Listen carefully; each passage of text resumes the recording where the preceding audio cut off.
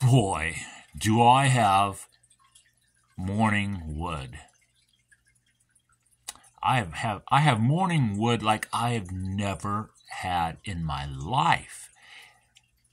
It's the absolute hardest, stiffest morning wood bottle that I have ever seen.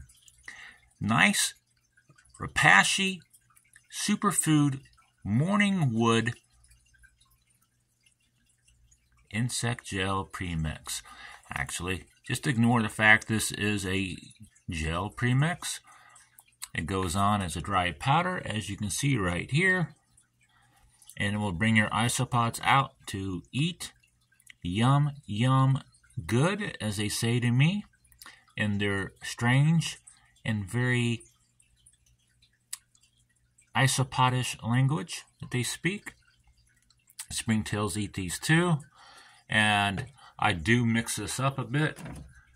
My springtails also love to eat various shrimp pellets made for fish.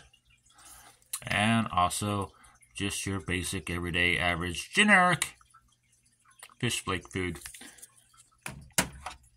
And then, of course, another key, guys, if you are raising your isopods and springtails in your bioactive enclosures, keep your wet wet and your dry dry.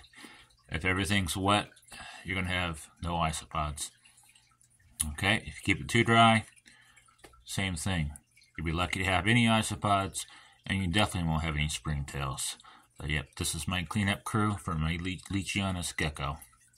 Thank you. See you later.